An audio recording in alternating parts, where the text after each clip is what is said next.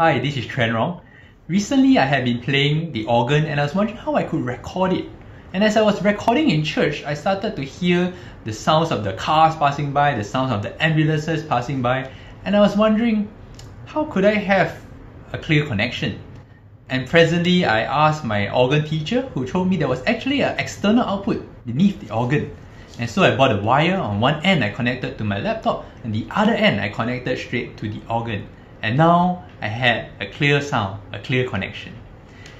You know, Jesus also wants to have a clear connection with us. In John 15 verse 7, he says, "If you abide in me and my words abide in you, you can ask what you desire and it shall be done for you." Jesus wants us to have the clear connection with him.